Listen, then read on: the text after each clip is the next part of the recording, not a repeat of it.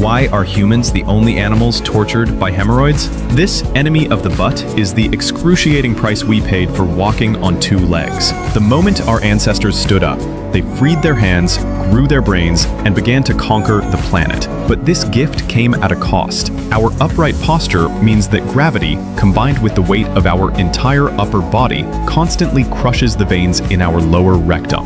Making matters worse, our anus is squeezed between two massive gluteal muscles, adding even more pressure. Blood flow struggles to return to the heart, causing the veins to swell, buckle, and fall out. A four-legged animal, by contrast, has its anus and heart on the same horizontal plane. Their blood flows back effortlessly, and their rear end isn't supporting their entire torso, so they're safe. And then, we made it infinitely worse with modern life. First, our toilet habits. Animals in the wild poop in 3 seconds flat, always alert. We take 30-minute paid breaks on the toilet, applying constant, crippling pressure. Second, our diet is a disaster. Our anuses are still adapted for the high-fiber roughage of the Stone Age, but our mouths are addicted to the soft, processed foods of the Industrial Age. This leads to dry, hard stools, forcing us to strain. That agonizing feeling, like pooping glass shards, followed by the steel wool sensation of toilet paper,